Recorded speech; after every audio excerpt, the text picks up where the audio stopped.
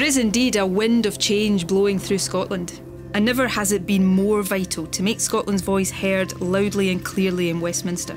Time was Labour used to stand up to the Tories, but now it seems they're joined at the hip. They campaigned together in Scotland's referendum, and just recently they voted together for yet another round of austerity cuts. The fact is, only the SNP will force Westminster to listen to the people of Scotland. We'll speak out against unfair policies like the bedroom tax, and we'll speak up for social justice for all.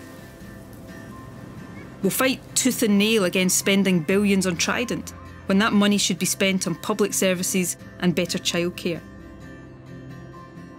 And we'll make Westminster stick to their vow, not just to grant more powers for Scotland, but the most powers, the meaningful powers we need to make Home Rule a reality for Scotland.